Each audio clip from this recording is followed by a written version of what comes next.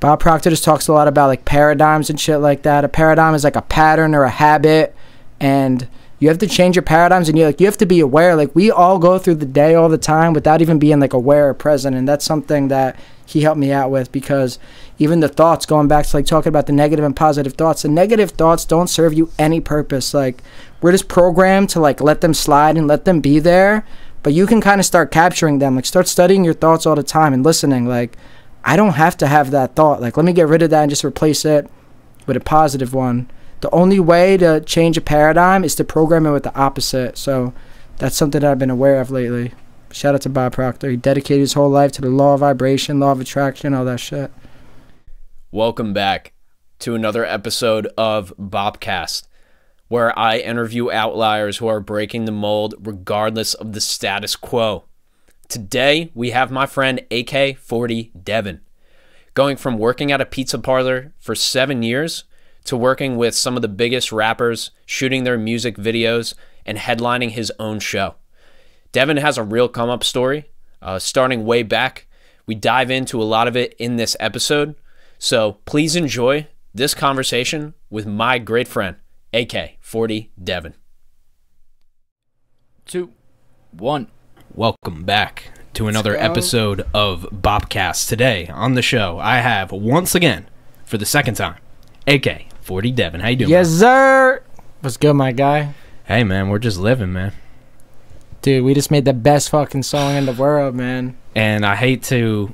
we won't stay on this point too long because people aren't going to be able to hear the song. Honestly, I mean, I guess it depends. This is going to be out in like a month after this, but anyway, you're probably not going to be able to hear the song yet, so we won't go too far, but it was out of my comfort zone, but like meaningfully. Like, I wanted to go out of the comfort zone, and you just brought this track, and you were like, do you want to do rock? And I said, yeah, let's try it. Was just some rock shit. Shout out to IOF. He produced the beat, and bro, I don't even be making rock shits like that anyway, but I came here, I have no idea like what I was doing, no lyrics written, and this motherfucker just started singing, and I was like, bro, you sound like Adele, and I just wrote these rap lyrics, and now we got a fucking song. It was crazy. I don't sound like Adele like in the way that Adele sounds, but I see what you're saying right there. I appreciate the compliment, though. I appreciate the compliment. Bro, it's like when SpongeBob like brought the band together, and like they made a jam, and like all the viewers were like, oh my god, like that was that moment right now. I just got to the studio, and he was like, oh, and I was like, yo, you can fucking do that? He's like, I don't even fucking know I could do that. To be honest, that is 100% what I said, and that's how I feel. I've harmonized on melodies before, but I mean, I've done like a lot of like breath work and stuff like that, so like I can definitely like, but not recently. I don't know. I haven't thought about it. But that was just crazy. Dude, that's awesome. I gotta use that for, I gotta actually try to channel that and get better at it. That would be good. Bro, hell yeah. And speaking of that, bro, like, I'm not trying to just, like, I don't know, what's his name? Fucking Naval Ravikant. He said on the Joe Rogan podcast, he's like, specialization is for insects. And when he said that, I was like, bro, I could be a director, a father, an artist. I could be a fucking painter. I could be a tattoo artist. I could be an astronaut, bro. There's no limit to this shit. And I think, though, that people who are like that, who are multi-passionate and multi-dimensional in the things that they do, I think they also have a standard that ends up being probably higher than most people, because if you spend less time on something, if you spend more time on one thing, you're going to have to spend less time on something else. So even when you do something and spend less time, you know, maybe for you it's writing and recording videos, right? But you know that if you spent more time recording videos that week, that you'll have less time for writing, or your kid, or whatever it is. So you have to have ways to still get better at those things without doing them like full time, you know? Exactly, yo. And that's what when I quit my job and I just depended on myself for a living, giving yourself that opportunity for all that free time to kind of like find yourself and experiment, I think that's, man, like super important, bro. Nobody gives themselves that time. Like, you just grow up, you go to school, then you go to college, then you get a job, and then you're fucking dead. But it's like, you never gave yourself like 2 years to just like experiment. Like, what the fuck do I want to do? Like, did you go to college, or? Hell no. Did you in high school? No. It wasn't a chance, right? That you were gonna, like, dude, it wasn't a thought that you were I went to right? fucking high school. I went to summer school for gym, yo. Bro, I was there at 7:30 a.m. Monday through Friday with the principal, just fucking running around, dude. Did you get in trouble in school? Were you just didn't care about school? Dude, I'm the only one of my brothers to graduate high school. Oh shit! So like when I applied, like I could be the best, but like I just didn't give a fuck, dude. And I was like, well, what made you graduate high school then? Going to summer school for gym. Well, you could have dropped out, right? No, it kind of was just like my little brother dropped out after me, but my older brother just dropped out. He's like, fuck this shit, and I don't know. I was just like, bro, it's not that hard to finish. Like maybe I'll need this degree, but everything that you're teaching me is ass. So like, I don't need that shit. Well, I think a lot of us felt, I don't know. I guess everybody has different pressure, man. Like, it kind of opens your eyes to the fact, I don't know. I think, like, I could have never dropped out of high school. Like, there would not have been a way that I could have done that. Like, but I'm just thinking of my parents and, you know, myself. And I don't know, probably, I guess I never really thought about it. Like, I never tried to begin with, and I did good. Exactly. Just naturally, like, I guess. I'm not trying to, like, flex and say I'm better or something. I just really didn't try that hard. So what I did was I tried really hard and I did really good. So then I just tried less and I did just good. So I'm like, oh, this is great. So I just floated. That's exactly what I did, bro. I mean, in my history class, bro, I skipped like 100 like 10 times, bro. I didn't give a fuck. Didn't even care.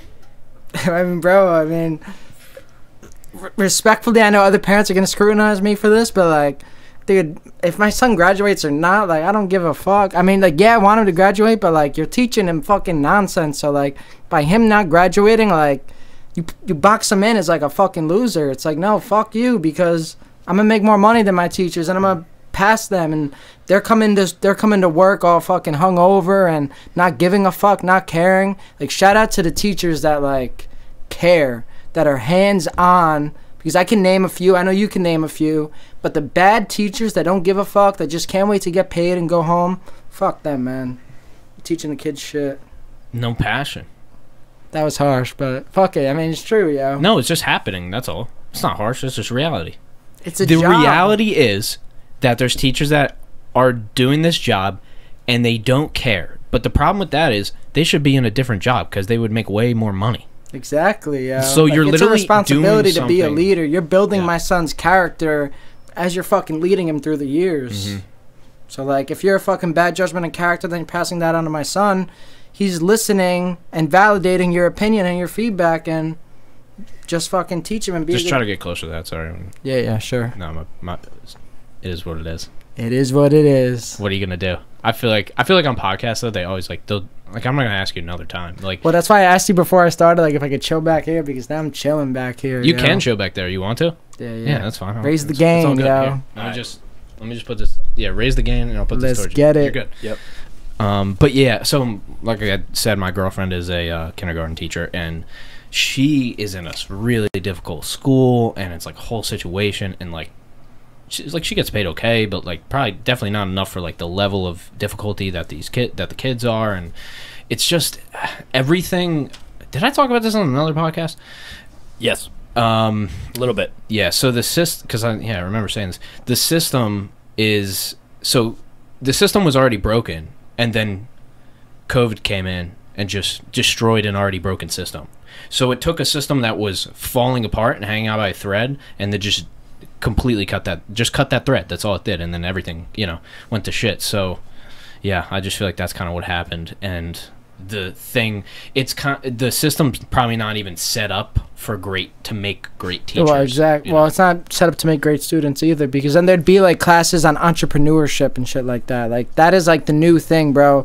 You could, I don't know, what's the randomest thing? Like, you could eat fruit for a living on YouTube. You could fucking, like, what's the most random thing? You could fucking surf and get paid. Shout out to Cody Chaz. He has a channel where he just does ASMR. Like, he just eats McDonald's and records it, and has 1,000 subscribers. Bruh. Yep. Making more money than all of our parents, and like he's just eating McDonald's. Yeah, I mean, listen, I don't know how much money he's making, but he's getting there for sure. But That's but fine. for sure, there's people that do make a lot of money and have sponsors. Imagine you eat food. Your opportunities for sponsors is all food. Exactly, it's killer. That's a great business model. But yeah, but this is the thing, Devin. They don't teach you about jobs in school. What jobs do they tell you about? They're not going to tell you about entrepreneurship because that's a job. So they don't talk to you about jobs. They just say, here's what you need to know, memorize it, and make sure you know it. It's just memorization. It's not knowledge. Cut that out. See, good thing I'm doing it. I get mad if somebody else does it. It's not memorization. It's memorization. It's not knowledge. It's not knowing and it's not experience. Yeah. Well, okay. So you go through to summer school for gym. Yes, sir. Shout out Dr. But Gill, you read books now. Like you're in. You're thinking. Like Bob Proctor. We're talking about all this. What you had to know that education was a piece. But when did you when did you start trying to educate yourself? So one of my friends, Justin Price, he has a clothing company called Yacht Club Clothing Company, and we actually started it together in high school. And he was in my second grade class, so he's like an OG and like a real friend of mine. And honestly, if it wasn't for him, I wouldn't even be here right now, because I remember in 12th grade, like I was a fucking goon, bro. Like I like to pride myself on being a good guy, noble guy right now, honest guy, but bro, I was a goon, bro. I was throwing rocks at cars, fucking cursing out teachers, like just all this fucked up shit. Like I was like a skateboard punk kid. So but he was like the first person to like tell me, like, bro, like you're hanging out with the wrong people, you're spending all this money on weed, sparking up people that don't fucking like you, don't care. Here's a fucking book, read this shit. And I was like, you know what, I'm gonna listen to this guy. And yeah, he just gave me a book and I fucking read it and just changed my life. What was the book? I don't know.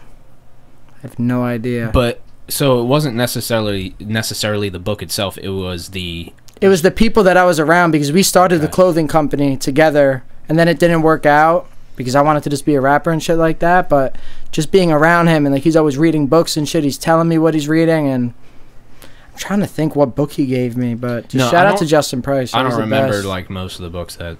Like I just I feel like you just I know. I know what it is. Yeah, he gave me a book called Assholeology, and that book is amazing because I was such a nice fucking guy. And anybody who's on this podcast who's like too nice, read the book Assholeology, because like it's perfectly acceptable to be an asshole, but like you don't want to be a scumbag, and the asshole always wins.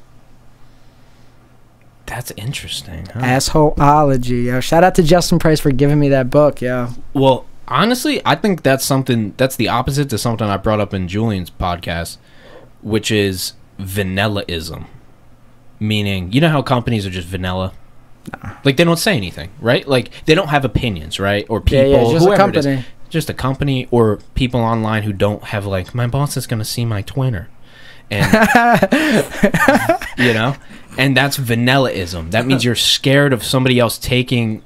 I even talked to a guy today. Now, this is not the situation with this guy. He can really post whatever he wants, but he made a meme video about the Will Smith thing. And I know people listening, this was a month ago now or whatever, but he made a video about it. It was good. Like, it was like a meme from marketers, dude. Like, nobody would have understood this unless you were a marketer.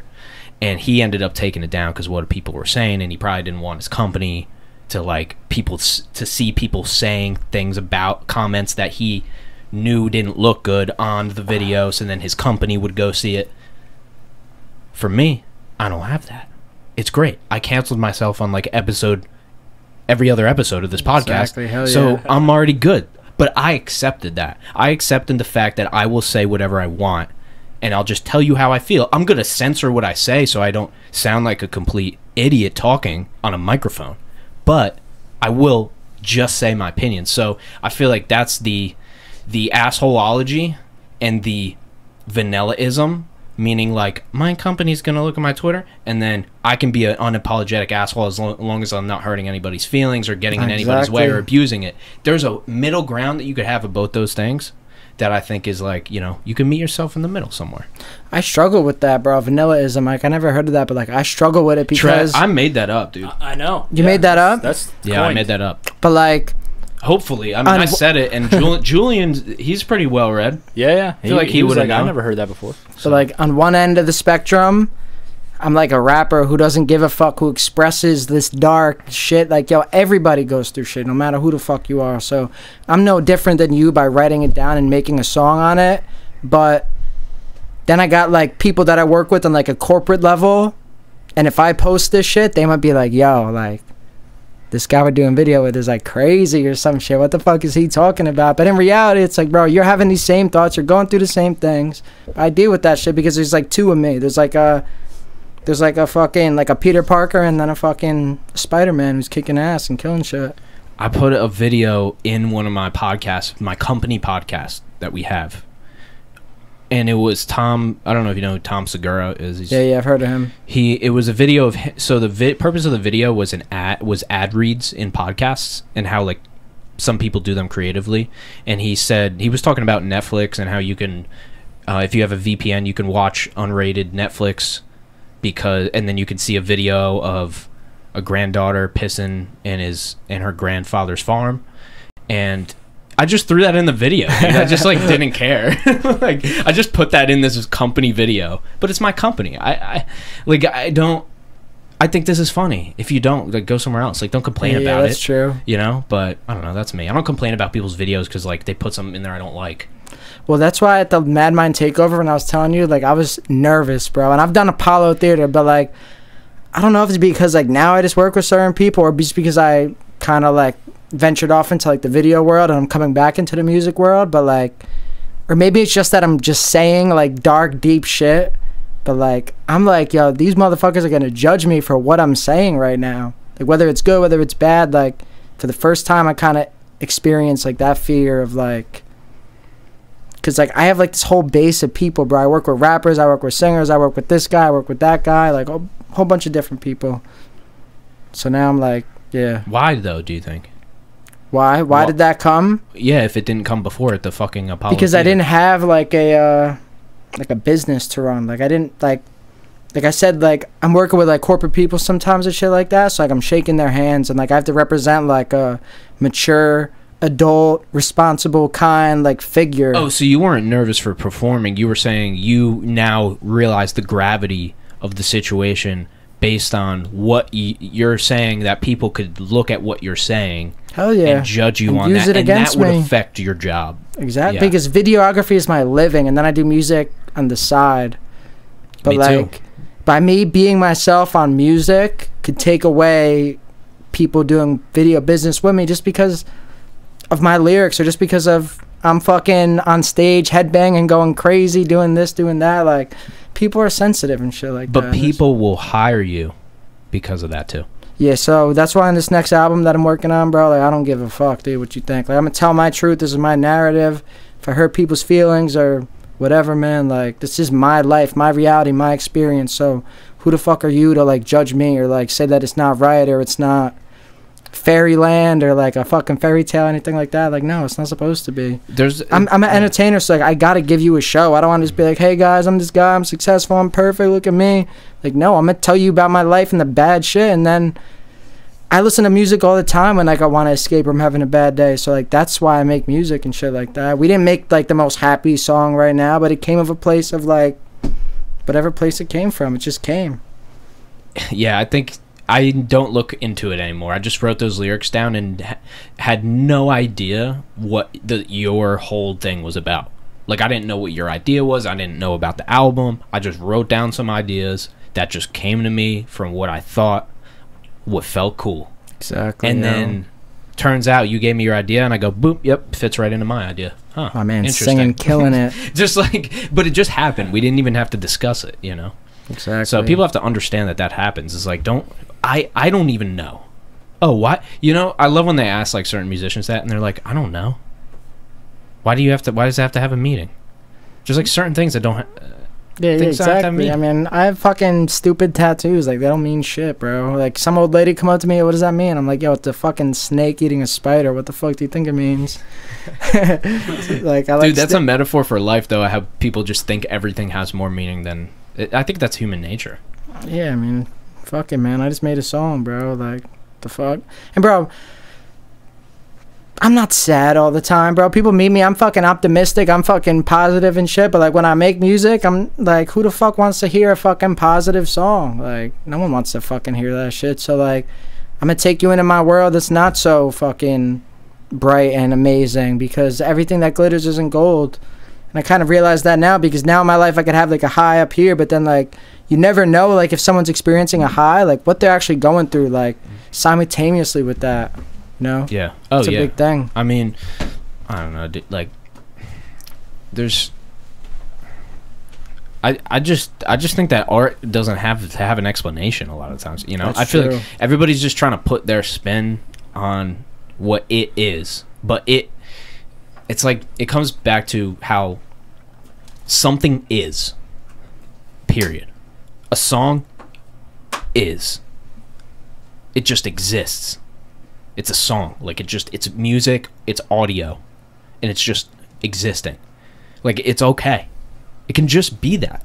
Like it can be a beat, lyrics, there's drums. Sure, it's like complex, but just let it be. Like I said, bro, don't overthink it, bro. And I hope you don't hate me for like saying this, but like you know Simon, right? He made like a post on his Instagram story about like him not being able to get back to music because like just like a lot of things, like overthinking and overcomplicating, bro. But like I told him, like, bro, like that all because I was there, bro. That's why I haven't released music from like 2020 until now, because like I don't know if you feel this way, but like past projects that we made, we feel like we can't top those. But like you got to get rid of that fucking critic in your head, because like who the fuck is that, and what the fuck is that, bro? Like stop critiquing yourself, because just put the shit out. Just like you said, it just is. Like if I just write a song or whatever, that moment, that experience, that feeling will never come again. And like you just gotta put it out, and people are gonna live with it. Like people are experiencing that same shit, man, all the time, bro. They could show up to job in a suit, in a tie, with a smile, bro, but then they go home, bro, and they're miserable, man. Happens all the time.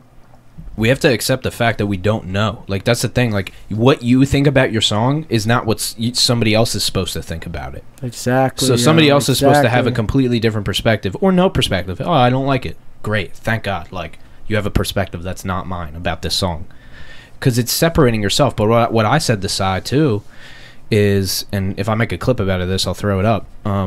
What he said, and I said, dude, the only thing we have control over is if we release a song.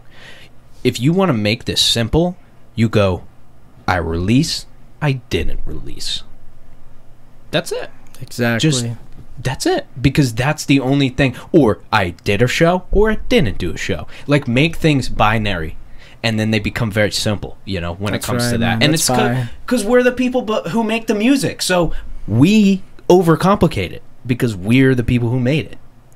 So don't. Treat it like somebody, because like what I like to think about too, and by the way, I'm not perfect. Like this happens to me. This happened to me for 2 years. Like you said, like did I experience it? Yeah, dude. I dropped one song. Everyone goes through it. I dropped one song, and then I realized, oh my God, I only dropped one song. This is crazy. I did it some performances, but it kind of like the time went by, and I realized I didn't do it, you know. And then I had to reprioritize and go, do I really want this? You know. So, but yeah, I think that it's hard to get out of our own way. You know, how do you look at your music objectively? It's hard, but then you got somebody like Currency, who's made 40 albums, who just says, I never listen to any of my songs. I'm not a fan of me. That's crazy, bro. I listen to all my shit, bro. I'm my biggest fan, man. Could be a waste of time. I don't know. Could be, but yeah, I like my shit. That's what I'm saying. I fuck with my music. Like, I really bump it in a whip. Like, this is the music I want to hear. Mm-hmm.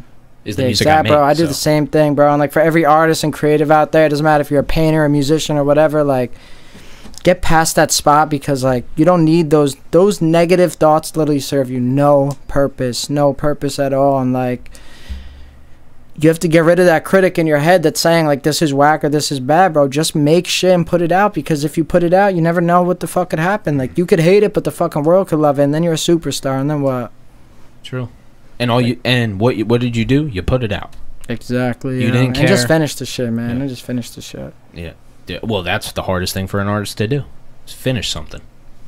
Hard to do for people. Exactly, bro. And I don't know if this goes like off track, but like shout out to Casey, like my biggest fan. She's in Rhode Island. I'm headlining a show April 29th at Feet Music Hall. I think it's in Providence, Rhode Island. But me and Sully were just talking about this before, and it's like, bro, music's never been, I mean, it has been, but like not now, but it's like, I have 10 fucking monthly listeners on Spotify, right? But like I have fans who have like tattoos and fans that are like bringing me out to like Rhode Island to like headline my first show ever, and the views and all that shit, it doesn't matter, man. What matters is like while you're alive, while you're breathing, like connect with the people, make an impact. Like that's why I'm here. That's why I'm sitting down on this chair right now, because I want any person who comes on this podcast, I want them to know, accept the responsibility that when you're talking to these people, like you have the power to like impact their world and like make a change in their fucking life, and don't underestimate that, man. You made me realize that. Let's go. What'd I do? You made me realize that in-person shit is everything, actually. Yeah, bro. Fuck the internet shit. Dude. And it's, sure, balance, whatever. Sure, balance. But if you have 1 million plays, that does not mean you can do a banging performance. Hell no. With most people, everybody I know who has 1 million plays, who I know personally, can do a great performance. Most people can. They're at that level. But it doesn't mean anything for that. They're two separate things. One is marketing, the other is performance. Two different crafts, yeah. You're so good at performing, dude. Like, thanks, bro. I've been through it, bro. But you, like, I can tell you've done so many gigs, man. Like, cause that's I didn't skip a step, bro. Like, oh, sorry, I didn't mean to interrupt you, bro. But like, I didn't skip a fucking step, bro. And a lot of these artists, bro, like, they don't do it like me, and there's no fucking blueprint on how to do this. But like, I'm like, maybe I'd be farther if I did more of the content shit, but like since the beginning of my music journey, bro, I just been doing fucking show after show and like being in front of people, bro, and just connecting with people, and that's how you get real fucking fans, bro. And like we were speaking about this earlier, like Machine Gun Kelly, right? But like the first time I seen that dude was 2011 2012 in Warped Tour, and I didn't even go there for him. I went there to see like Amir and Chelsea Grin and A Day to Remember. But like when you give off a killer performance and you watch somebody, it's like, yo, this dude might fucking be a legend one day, and like I gotta fucking be a fan right now. Like performers just give that energy that you can't get on the internet or anything like that. Yeah, man. Yeah. I feel that about but yeah, similar situations, like other people that I've seen that I wasn't there to see them, and then they just killed, dude. Hell yeah. You're like, oh, so this is the thing. The internet is deniable. You can deny people on the internet. You can be like, that's not good. Exactly. But you're kind of judging them on just what you're seeing. But a performance, that's undeniable. Because it doesn't really matter the type of music. If you just like the vibe and you really like the energy and you, sure, if you like, you can like the music too. But yeah, man, performance undeniable in that sense. Like the internet's so much easier to keep going. But a performance, you can't leave. Yeah, exactly. I mean, you can walk away, but like I've been doing this for so long, bro. Like you could watch my first performances, bro. My first performance ever, I don't want to sound like arrogant or whatever, but like my first performance ever, bro, I signed an autograph, bro. I think that was the first time, besides like performing at the Apollo, that was like the first time I ever signed an autograph and shit. My first performance was in Atlantic City, in Stockton University's Atlantic City campus, and it was a hip-hop show, and you know, I was me, and I was there, and I got up and I did my song, and dude, I had ladies in the crowd just like, okay, like, and I was, dude, that made me a whole different look on life. It gives you the confidence that you need. Whole different look on life at that moment. I go, oh my god, these people like resonated with what I said, and I felt like I might have topped that performance once. I feel like first performance ever, dude. That's feel crazy. You on. It was the energy, bro. Yes. But like, shout it. Like, listen, man. Any artist, bro. Like, listen. Like, someone like told Sully Bob like at his first performance, like that was fire. Like when you're an artist, like you hold a responsibility and like be that OG to the younger generation. Stop judging their music and be like, yo, I'm talking too loud, my bad. But like, stop judging their music and thinking like this is whack or this is whatever. Like, yo, give them their credit. Be like, yo, that was amazing, bro. Keep it up, because if you tell them the opposite, like they might quit. But if you tell them that was amazing, like they're gonna keep going and be like, yo, like I look up to this guy Devin, I look up to Sully, and like his opinion's validated, and I'm gonna keep going with this. No, great advice. And also, hey, if you say something like, hey dude, like I think like you could do a little work on the hook, but I love the song, exactly, or I think you can work on your singing a little bit more, or something like that, people, if you have honest criticism for somebody, that's you can't buy that, dude. That's Exactly, invaluable. yeah. If somebody was to come up to you and be like, all right, Dev, listen, this song, and just analyze all your shit, that would be amazing, because you would actually, you know. It's a blessing and a curse, though, because No, you wouldn't have to listen to all of it, but some people should just listen to it with the open mind, but it sucks, like, now with the internet and YouTube reactors, like, everyone's listening is like a critic. It's like, I don't like this guitar, I don't like this hi-hat, his vocal's too loud. Yeah, this album is a 0 out of 10. It's like, bro, if you listen with the open mind, like, you could actually be like, yo, like, this shit is amazing. Do you ever like, submit your songs for those things when they read them on live? Hell no. Like Rap Chat. Yo, Hell shout no. out to Rap Chat, though. They're doing their thing. But, like, I was watching a Rap Chat the other day, and I don't know if I don't know how popular this, I don't know if it's a big page or whatever. I don't really know. It just came up on my YouTube, and they were reviewing songs. There was one out of, like, 5 that was pretty good. I watched it for, like, 20 minutes. But I'm like, that's another game, dude. I'm thinking this random guy, and no disrespect to that guy, he seemed like he knew what he was doing, but I'm like, I don't need a random guy to, I'm like, I'm good. I have to go perform this, you know? Dude, it's funny that you brought that up, because, like, I was thinking, like, people will pay for that review and then not hear what they want and then just fucking quit. And it's like, you just paid for your own demise. Like, Yeah. like, what the fuck? Like, even if, like, Eminem is like, yo, like, your rap is trash, it's like, so? Like, who gives a fuck? Like, keep going. But these people quit because people tell them their opinion. Do you know Annoyed? He was at the Chris It's Webby my show. guy, yo. Shout out to Noid. I walked past Annoyed and didn't even know it was him. But I knew it was him, but I was just like, I just couldn't put it together. Like, it took me 5 minutes to realize it was him. And because I love this stuff, man, for years. He's underrated, yo. So underrated. And he has bars, and he has the voice, and he has it all. Shout out to Connecticut, man. Like, I'm, you know, hey, I represent Jersey, but shout out to Connecticut, because you guys made Annoyed. He's dope. Hell yeah. But yeah, he was, one day I tweeted at him my song, and he said, not really a fan of the beat, but keep going, bro. I like it. Oh, that's fire, man. Perfect. Hit me with a little thing. Oh, I didn't like this as much, but keep going. Like, yeah, that's the type of advice. So you tweeted, like, your song to him? Mm-hmm. And But that's different, though. That's different than the review shit, because then you're paying. Oh no, yeah, this wasn't. But, like, yeah, if you get genuine advice like that, that's Actually, amazing. But I get it. It's a marketing thing. Like, Yeah, I've had yeah, my boy Tom submit his beats to Kenny Beats, and him get on Kenny Beats stream, and he's like, yeah, I got X amount of plays from that.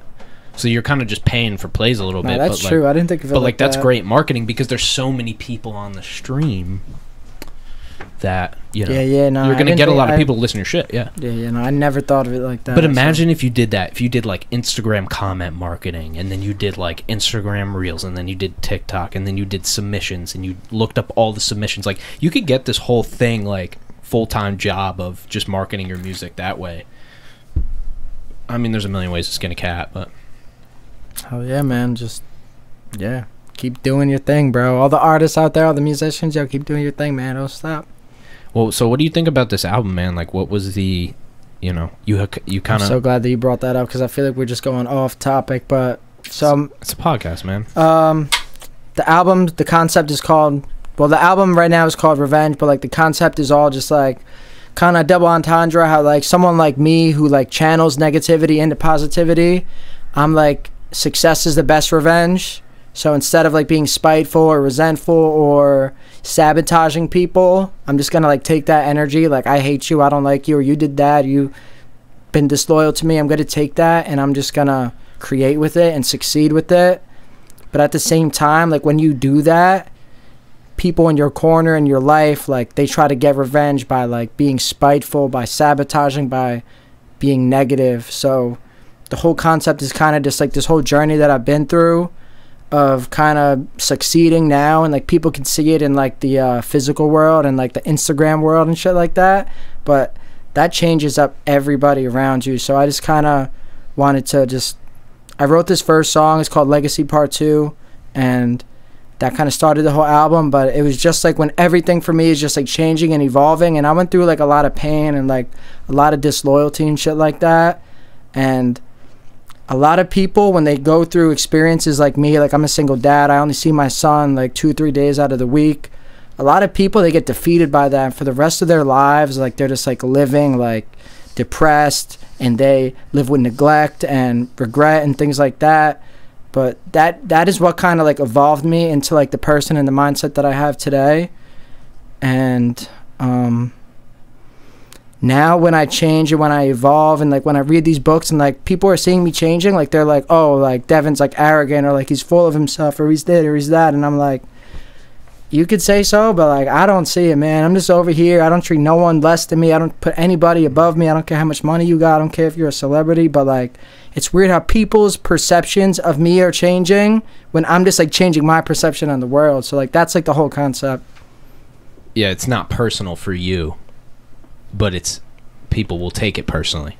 Dude, people fuck me over, dude, and I forgive them the next day, dude. It's like, I don't give a fuck what you did, bro. You know what I'm saying? Well, and that's, I mean, that's kind of like a little bit of a skill, I feel like, a little bit. It's a skill, but like, shout out to Bob Proctor, man. Anyone on this podcast is check out Bob Proctor. He'll change your life. Do you know anything, like, that he did? Like, I don't know him. So Bob Proctor, he's basically like, he has an amazing story. He was just like a bum and bozo, like 18, didn't even graduate high school. And this rich guy just said to him, he's like, yo, like, why don't you change your results? And Bob Proctor at the time was like, I didn't know I fucking could change your results. And he's like, if you change your paradigm and your vibration and all this shit, you could change all your results. So he gave him a book called Think and Grow Rich. And he just started reading that book every single day. And until the day he died, like he swears that he read the book every single day, even if it was just 5-10 minutes. And I got into Bob Proctor like probably 2 years ago, but then this year he really came back into my life because I realized that I was in a dark space and I needed like change and I needed that knowledge and awareness. But Bob Proctor, after he got successful, he made like, I don't know, like 100,000 his first year after like his whole life making like 5,000 a year, just by like changing his paradigm and his vibration and his habits and all those things. But after succeeding, he, probably like 30 years old, he wanted to go meet this guy. I think his name is Earl Nightingale. He has like an amazing like self-help thing called the Greatest Secret, I think. It's like just some shit. It's like Think and Grow Rich in a nutshell, but like audio. Everyone here should check it out. So then Bob Proctor just wanted to study for the rest of his life why that knowledge and that book worked. So from like 30 to 80, he just studied like the law of vibration and shit like that.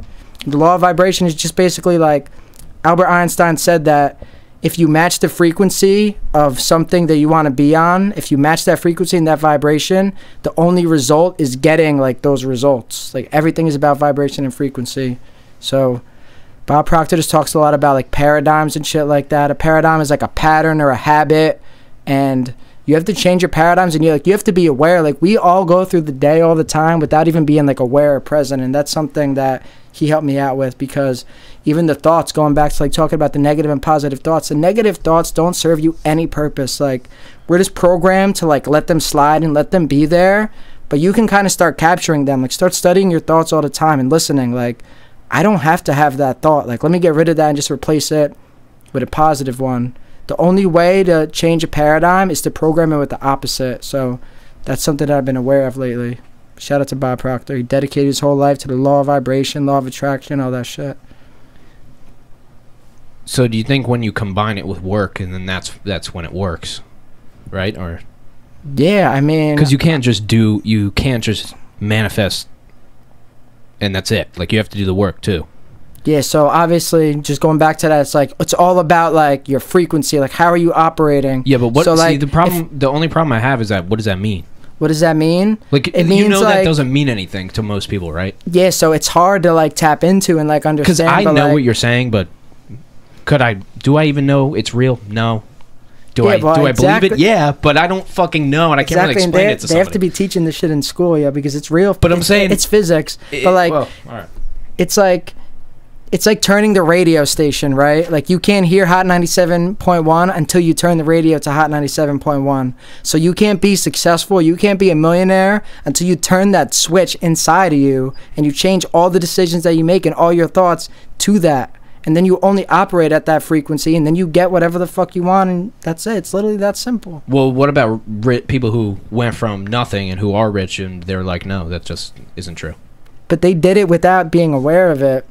And like, I was on Rob Dyrdek's podcast, but like when I wrote down my goals and I was like, by December 2022, I'm gonna have $200,000. It's gonna come to me in various forms. And you read that shit to yourself every day, like shit just changes. And if anyone on this podcast is listening, like, yo, fuck this guy, he's talking shit, like, just try it. Just write down your goals, because writing down your goals and telling it to yourself in the morning and the night is just gonna change your frequency and your vibration, and then you're gonna fucking succeed. It's no time for bullshit and none of that negativity. Get that out of your fucking mind. I know there's something to it, because I manifested my girlfriend, actually. So did I, bro. My son's mom. Shout out my son's mom. Yeah, man. Just I wrote down. So, okay. So I never really had a girlfriend, or like a long-term girlfriend, or one that I really cared about deeply. And that's what I wanted. Or that's what I thought I wanted. Whatever. Either way. So what I did was I was reading Think and Grow Rich. And every day I was writing my letter to money. You know, I wanted this much money, and I was going to manifest it, or, you know, just do both. You know, I was going to manifest it and then go and do the work. But at least with a relationship, I was like, yo, I got to make this happen, you know, because this is not happening for me, you know? Yeah, because exactly. I felt like everybody that I met, I was like, there was something missing from everybody. And I didn't meet the person that I really clicked with, I felt like. So that's what I wanted. So I was like, yeah, I want somebody I click with. They have to, like, they'll probably look like this. They'll probably be like, I wrote down 8 things, maybe, what I thought that they would be. And yeah, months later, man, just was working at Wawa. My boss was buying us breakfast, and there was just a random girl there. Didn't know who she was. Introduced myself. That was it. A year later, we were dating. 2 years later after that, we're dating for 2 years. So it's just crazy, man. But well, that's why it's like the crazy thing of, like, people could say that it doesn't work even though it's working for them, and they just don't believe in this shit, and it's fine. But like, the second that you change your frequency that you operate on, like, if you're operating like a loser and just smoking weed all the time, like, you're gonna attract like a certain type of crowd, energy, and people. But if you change that and you wake up and you're like, yo, I'm gonna start a business, I'm gonna do this, I'm gonna do that, like, just your shift in energy it's just common sense. Like, it's just gonna attract new people, and the people that are just smoking weed, doing nothing all day, they're gonna lose interest in you, because they want to be around people that are all like sharing that energy.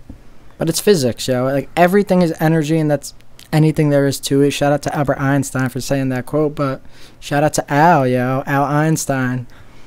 not alchemist, bro. Al Einstein. Hell no. Bro. Al Einstein. Yeah, no, man, it's crazy. It's crazy to think about that.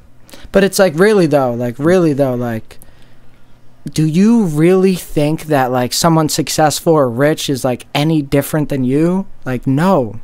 They're literally the same human being with the same blood and the same organs and the same brain. They just operate differently. Well, what I think it is, I think people underestimate this too much, which is mostly hard work gets you to the point where, so hard work creates options. Options creates opportunities, and those opportunities you can decide what you want to do with them. So people don't really, like, freedom's great, but I think people really want options, because sure, everybody wants $1 million or whatever that number is, but they also aren't going to sit around and do nothing all day, even if they think they are. If you think you're going to get a bunch of money and then sit around all day, you're not going to do that forever. Exactly. Sure, if you're at the end of your life and you're content, sure, maybe. But if you're 20 years old, probably not. Like, you're going to want to do something else. So I think that there's the kind of this illusion. I mean, there's a massive illusion of, like, rich people. That's a massive illusion that people have. But really what it is you have, when you make money, own assets, all these things, and you're quote unquote successful, those people, all they did differently for the most part was they probably worked smarter. They probably had a lot of high value skills. They probably had more leverage, and then they made different decisions. So, like, it's pretty simple, really. It's just the differences are simple. The difference is they made different decisions than you. You took this job. They maybe were homeless. Maybe they worked 5 jobs. Maybe they just made different decisions. That's all. Exactly. And it comes down to, like, are you aware? Because like we said earlier, like, every person who's listening and on this podcast in this room can do way better than what they're doing. That's not opinion. That's a fact. So it's like the only way to tell about like your paradigm and like everything is like your results. Are you getting the results that you want? No. So you gotta fucking change a lot of shit about yourself until you get the results that you want. But you gotta wake up first. I think that's wake the thing. The fuck up. Yeah, man. I think a lot of people are sleeping, kind of going. If you're listening to this podcast, that's not you. I think because just I feel like you probably have a level of self-awareness that you've developed at this point. But I think a lot of people are and I'll end that point with saying, if you're listening to a long-form conversation, you have to listen for an extended period of time and really get into the conversation to really understand like what we're talking about. So if you're doing that, you probably have a higher mental capacity and a pretty good listening skill. So you're probably already in the realm of having a higher self-awareness. Exactly. But I think that people mostly are asleep, and there's a great book that I've mentioned here before called Awareness by Anthony DeMello, and he opens it with, most people are asleep, most people go through life asleep. And that's what you're talking about, and alluding to the beginning of the conversation of, you know, you'd work your job, you get your 401k, your pension, you cash out, you're 65, you cruise till the end.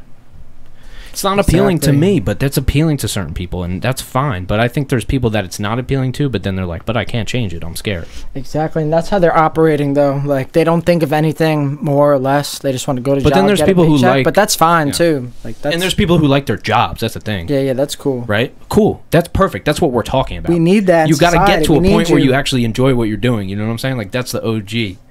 Exactly. That should be the goal. While I'm living and while I'm breathing, like, bro, I want to make a fucking change on this earth, bro. Like, I don't want to just fucking live 99, then I die, and it's like I didn't impact no one's heart or no one's soul. I didn't inspire anybody. Like, when I die, bro, like, I want the whole entire fucking earth, like, people in all the fucking countries to be like, yo, like, this motherfucker inspired me. He gave me knowledge. He wanted me to aspire to be something great. Like, that's what I want to do, man. That's how I operate. But you live it, though. Like, your come up, you could have done nothing.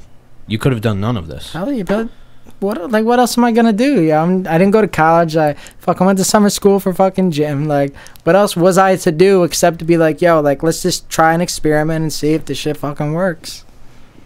You did it, though. And like, if I fail, fucking at 30, I'll get a job and I'll be a janitor and a garbage man.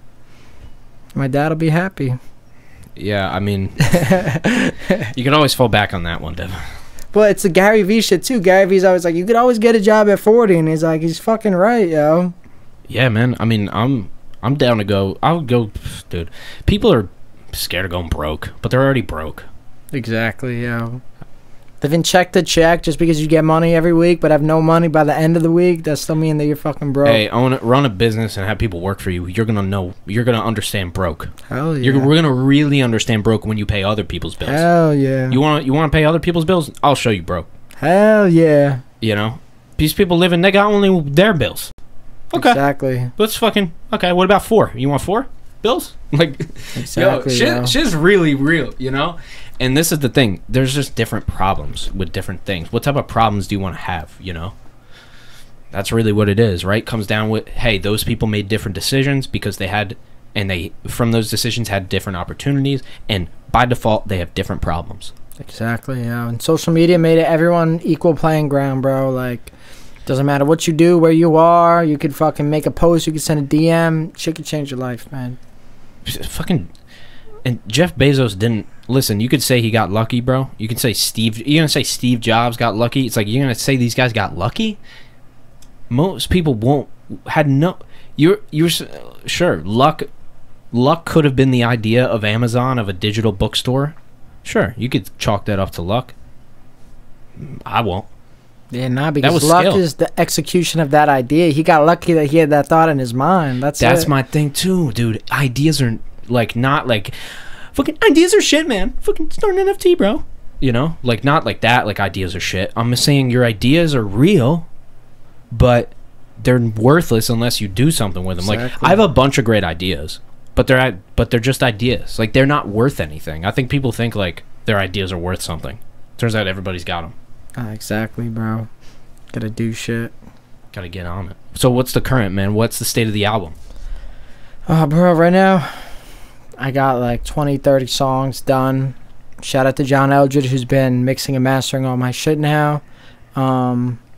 I'm really just waiting on features, bro. Hopefully I get Turk Royale on it. Shout out Turk Royale if you're listening, motherfucker. I might have to drop that name on a podcast just to get him. You better get on this shit, yo. Hell, get on it. Are you kidding me? Shout out to Samad Savage. I'm gonna have him on the album.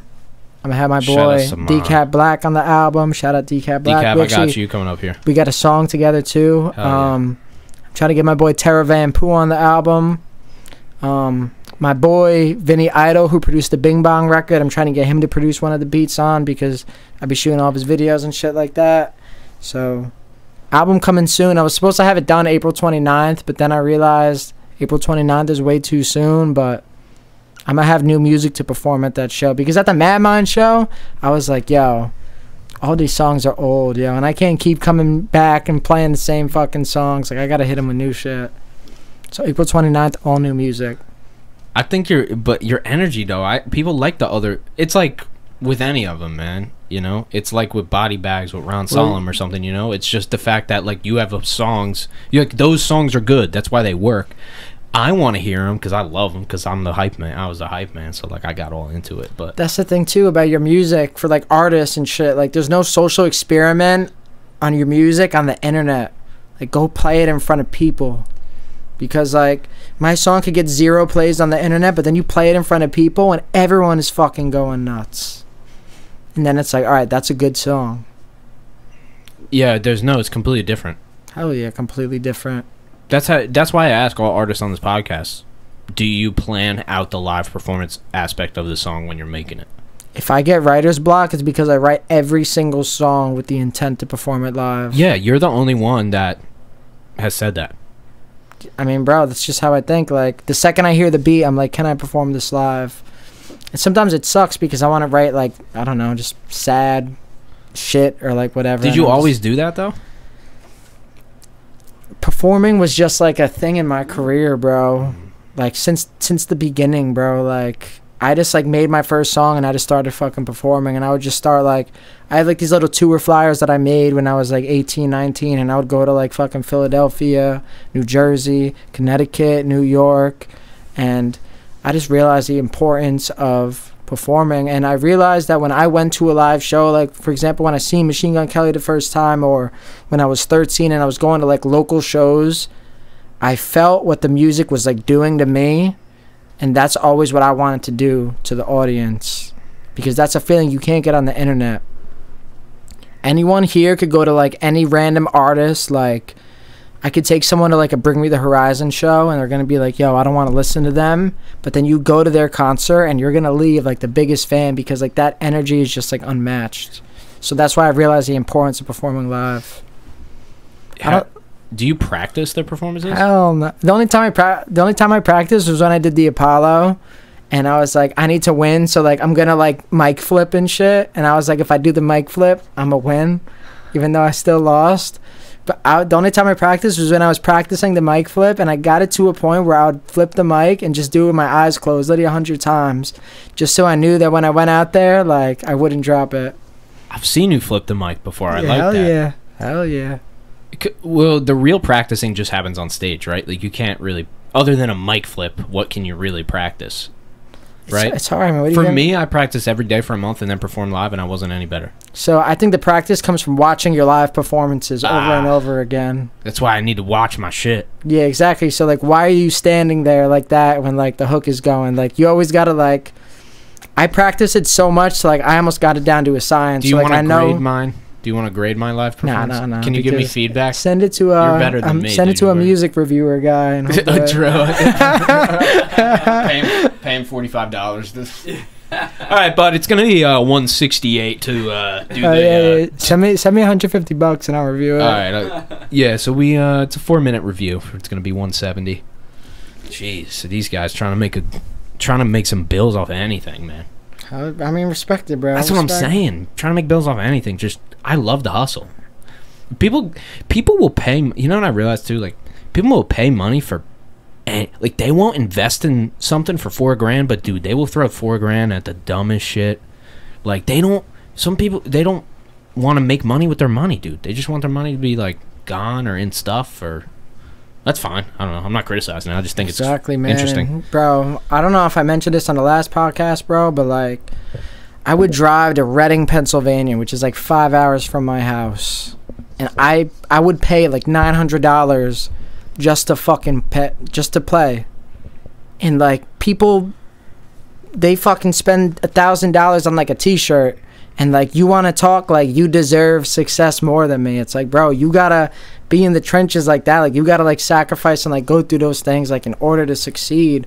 If you're not gonna invest in your own career, like, bro, like this is your life. What do you mean you're not trying to invest? But you'll invest in like no disrespect to like Louis Vuitton or Gucci, but like these motherfuckers will buy that.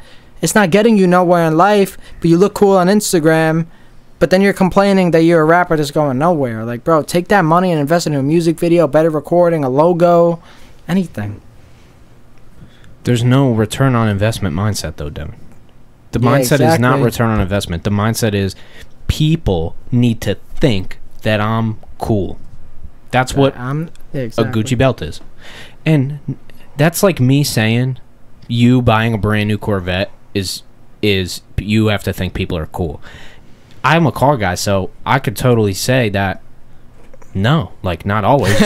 Sometimes you just like the car, dude. You know, like what if you just like the Gucci belt better than the other belts, and you just like that one? Then I'll come along and be like, nah, dude, you're just trying to look cool. But the difference is when you prioritize that bullshit for like your career, and then you I wouldn't buy a Corvette when I'm like need to pay my employees. Yeah, like, exactly. You know what I'm saying?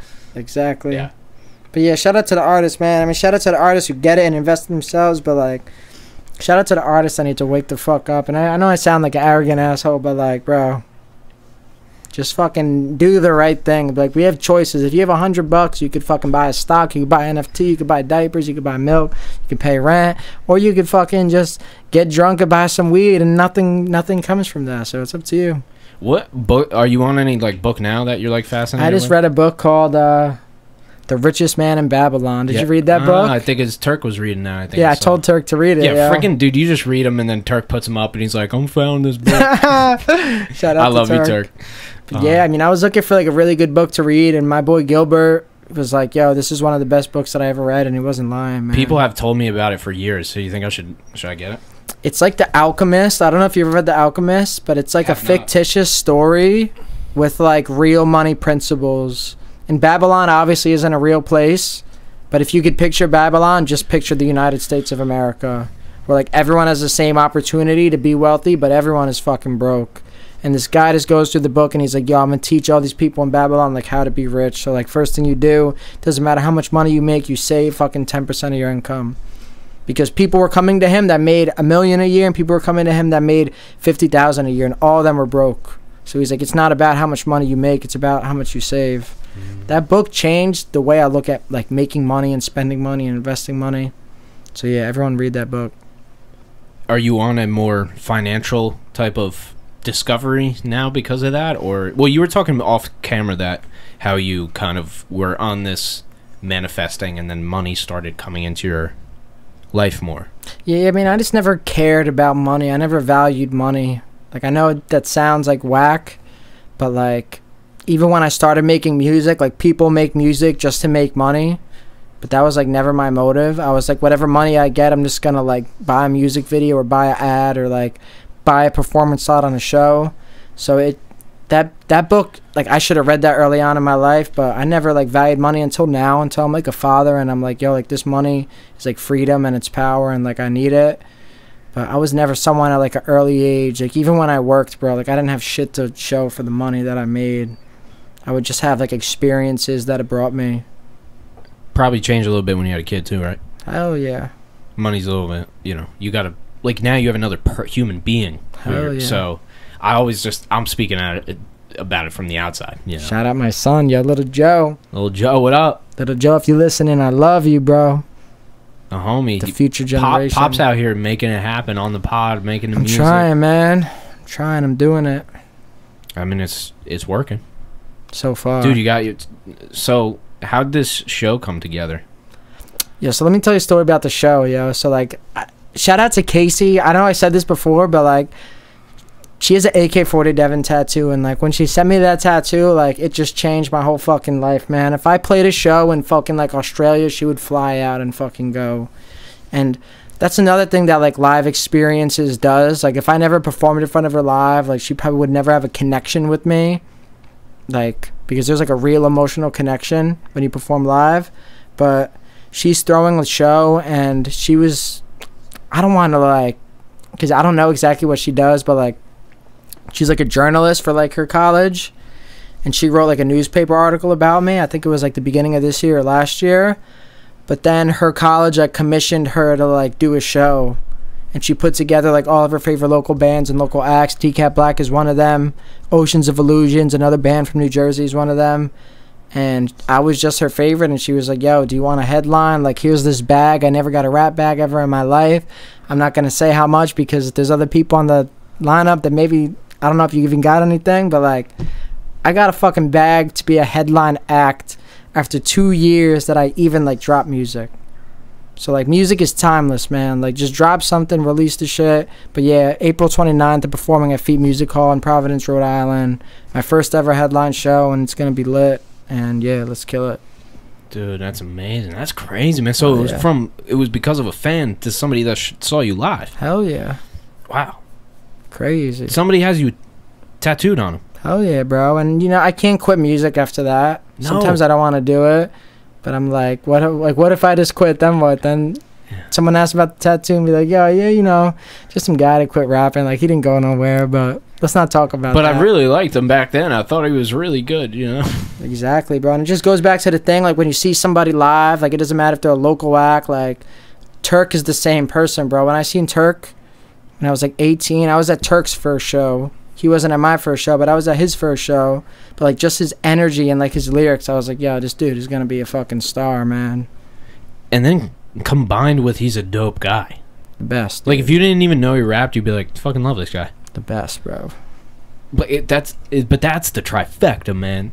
Or however many that you want to include, however many factors you want to throw in there. But if you're a great artist and you have energy and you have good lyrics and you have good beats and you're a really cool person, it's like, man, you have like everything. Exactly, like bro. Now it's time. Now you got to just plug into the matrix.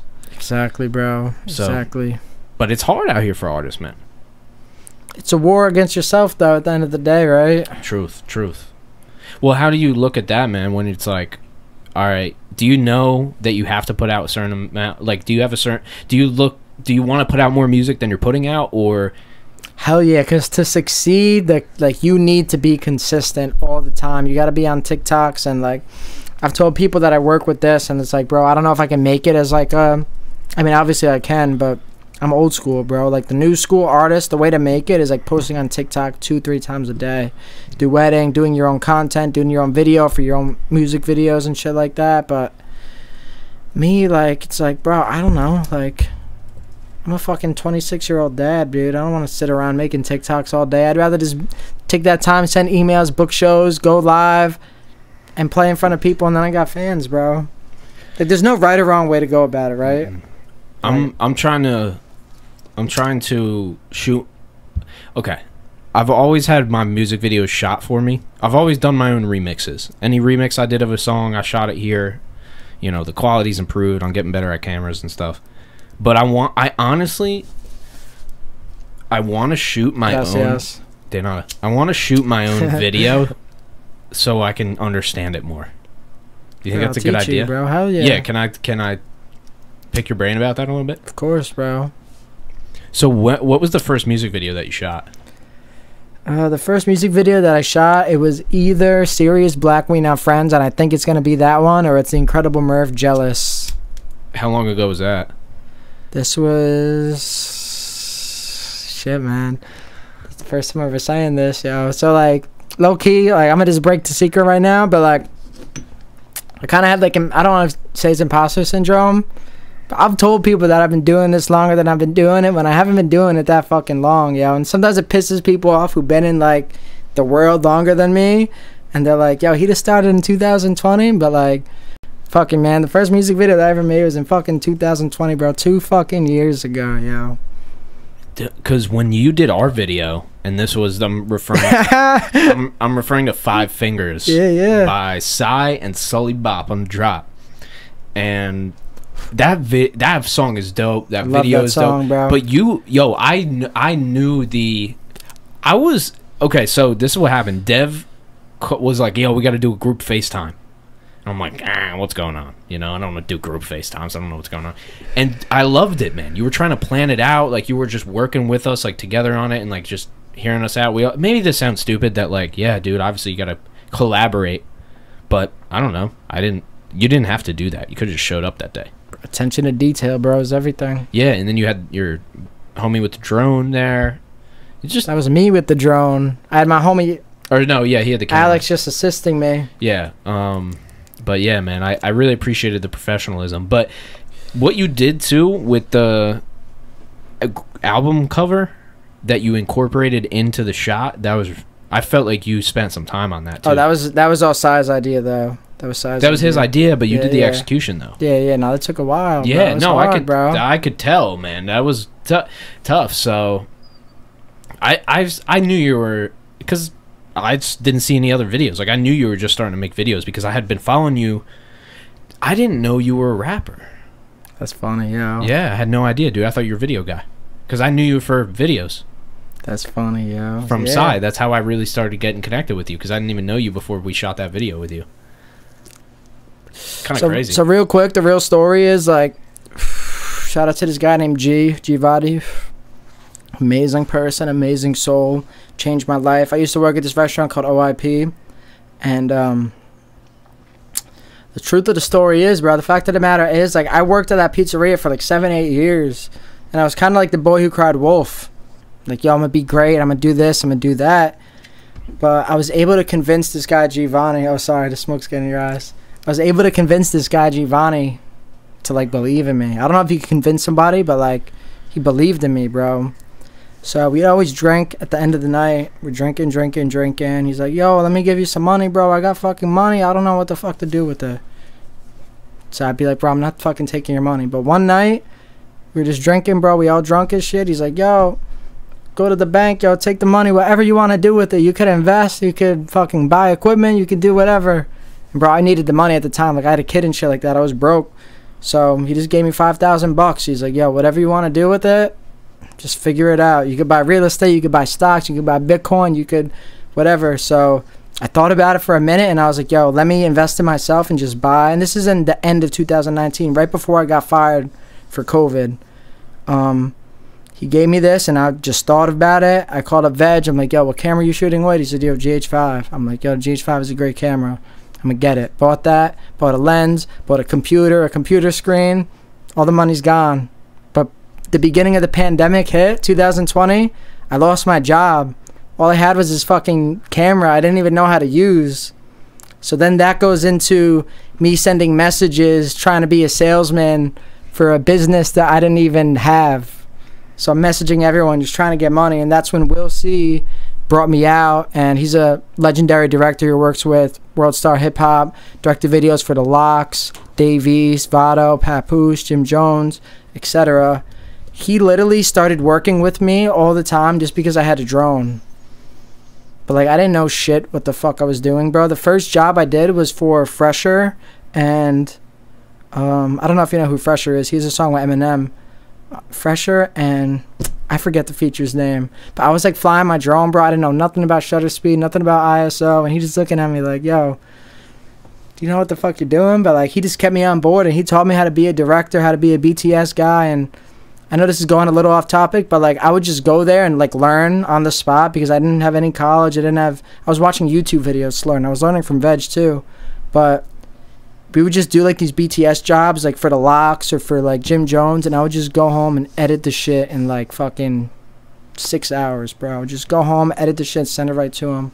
And that's just how I got my foot in the industry. And that happened right as I learned how to do video. And that's, like, how I got business, because people were like, yo, if you're working with Jadakiss, you must know what you're doing, so I'm going to pay you for a music video. When really I was just this fucking BTS guy learning as I'm fucking going. That's crazy. It's that fake it till you make it, baby. Bro, that's exactly what it was. You know what I it just had a is? camera. What I heard, which I like more, fake it till you become it. Bro, exactly. And you got to have heart, man. But this is the thing. You sold, then delivered. Not knowing all the details about how you were going to go deliver, but then you went and delivered and did it. Exactly. I didn't have a choice. Yeah, because you made a commitment with yourself. Exactly, and you learn as you go, bro. I'd be filming shit and like shit's like grainy, my ISO's too high. I fucked up bad, bro. I remember I fucked up bad this one time with Will C, bro. We're filming Remy Ma and Papoose. Bro, like Remy Ma's like a queen, bro. Like you don't fuck this shit up, bro. Papoose is a legend too. Like, but I was filming BTS and it was like one of the greatest like video experiences I ever had. And I never went to college, so that was kind of like my college experience. But like just the way like we set it up is like a 1990s style video, and everyone's dressed up like the mafia and shit like that. Motherfuckers got machine guns. All the girls are dressed like fire, and I was just filming BTS, and like he just told me at one point, he's like, yo, like make sure you're filming. So I just used up all of my battery, or I used up all of my SD. I think I used up all of my SD card. I had a 128 at the time. So we're not even halfway done through the job. So my boy who had a Sony, I was like, bro, could I please use your camera or whatever? Oh, and I put my SD card in his camera, and you can't put an SD card like into like different camera brands. So you can't put a Panasonic shit in a Sony without formatting it. So then I filmed for the rest of the fucking day and nothing recorded. But like that's how you learn, bro. It's those experiences and shit like that. So the pizza place you were working at, Yeah. the owner Yeah. gives you $5,000. No, the worker. He's an immigrant. His name is Giovanni. He's one of the people with the biggest hearts in the world, man. He didn't need that. Hell no. So he says, hey, do what you want with it. Then you have an idea to be a videographer. Yeah. Just an idea. All right, I'll buy a camera, see where it goes. I just felt like I could do it. I was like, I think I could do it. Who are now some people in the last 2 years that you've worked with who are notable? People, companies, you know, I feel Shout out to J-Mac. We just did the Post Malone proposal video. It's my first video to ever hit 100,000 views. It's gonna hit 1 million views. Post Malone, we need you to fucking co-sign that shit. But work with him. I've worked with Jadakiss, Chic Lou, Styles P, Jim Jones, Vado, Papoose, Remy Ma. I've worked with Coach recently for the New York Fashion Week.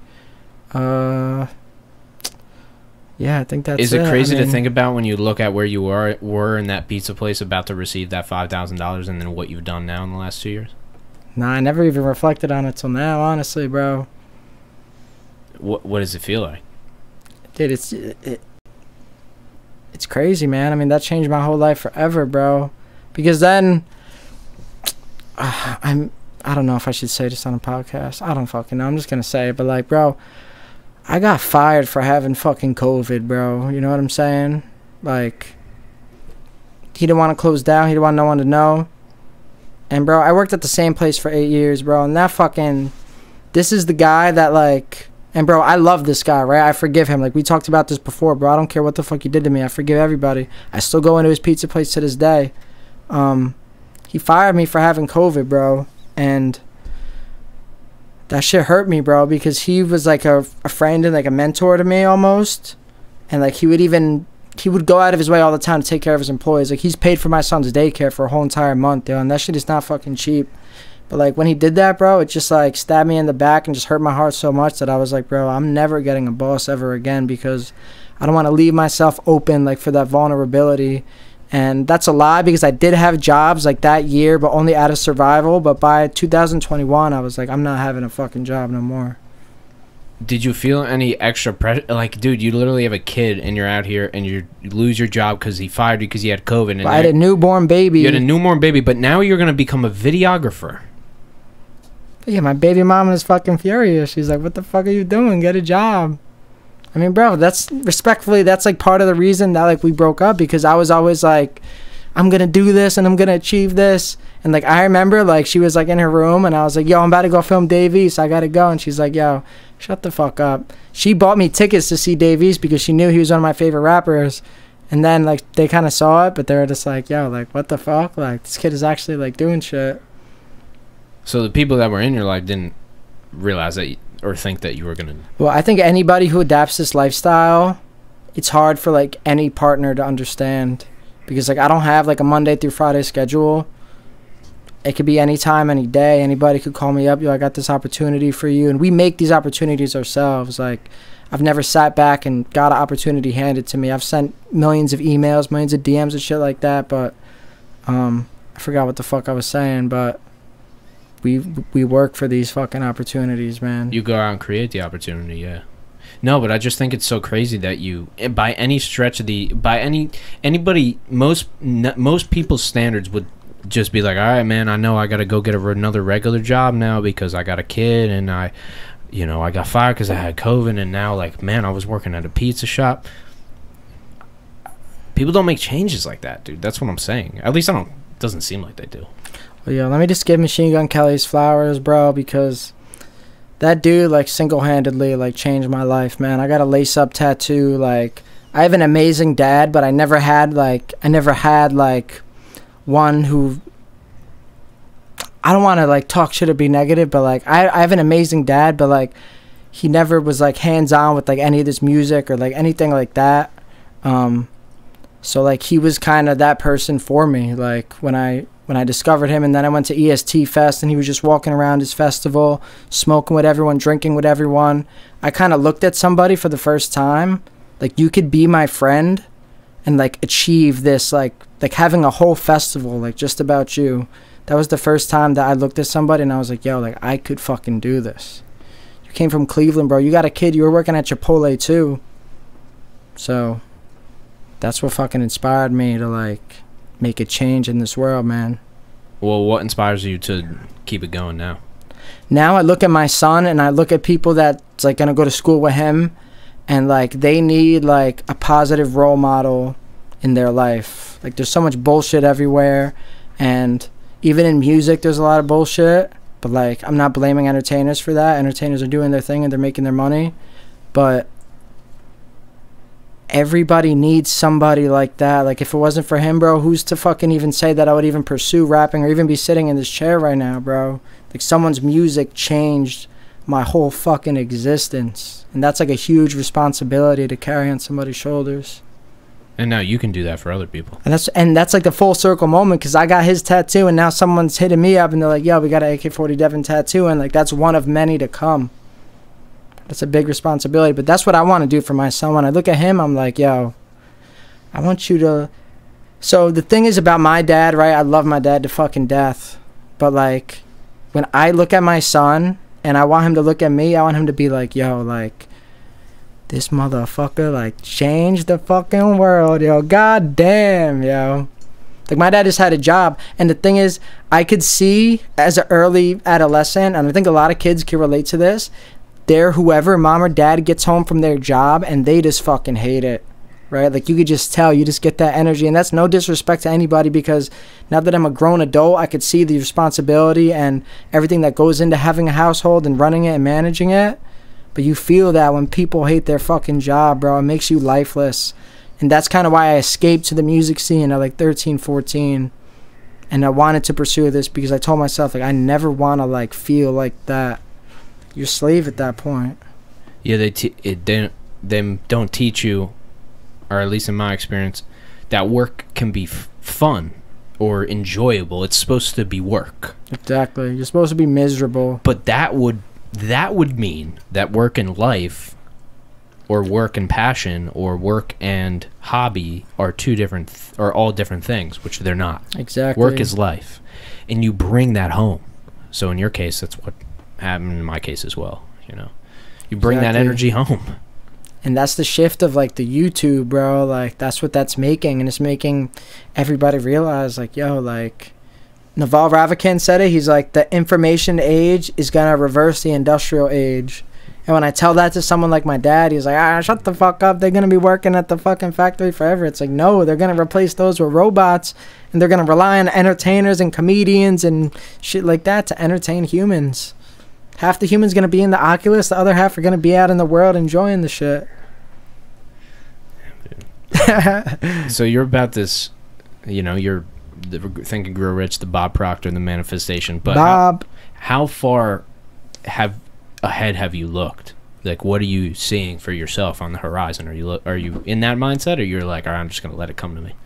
I just have no limit on my thinking and my imagination, bro. Like, just because I'm thriving as a videographer and a director right now doesn't mean that by the time I'm 32, 33, 34, I'm selling Madison Square Garden. That's just where I'm at, bro. Like, I could be anything, bro. Like, Kanye West, bro, watch his documentary. This motherfucker now in 19, 20, like, he wanted to run as the president. And people could say, oh, blah, blah, blah, like, talk all this shit or whatever. But it's like, yo, this motherfucker wanted to take on the responsibility of being the president. Respect that guy, yo. And does he know? Did he know exactly what he was getting into? We don't know. But Definitely not, but who does? Exactly. Yeah, really, who does? Only the people that are there, right? And man, what a position. But yeah, man, I don't. Once the thing again, is too, like, sorry, like, I don't know. Like, I don't know what's to come because videography found me. So, like, I don't know, like, what down the road is, like, gonna, like, find me and, like, I'm gonna, like and enjoy. It could be anything. It could be podcasting, dude. Who fucking knows? Well, I think you should get. I mean, you know, every artist that comes on this show tells me that they want to start one, right? Like, hell yeah. Everybody wants to start one, but nobody wants to. I mean, it's hard. That's the thing, you know. It's hard. It's a lot of work to do this, and you have to really want it. Like, I really want. Like, hey, you know, for you listening right now, thank you, because this is a lot of work to put this together. And I have people. We have people every week that listen every week.